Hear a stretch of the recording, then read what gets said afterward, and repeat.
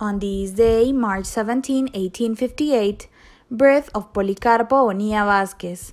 He was born in Tegucigalpa on March 17, 1858, son of the lawyer Inocencio Bonilla, originally from Nicaragua and the Honduran Juana Vásquez like his father. He was a legal professional.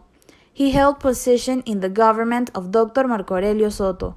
During the administration of General Bográn, he was deputy of the National Congress and political governor of Tegucigalpa.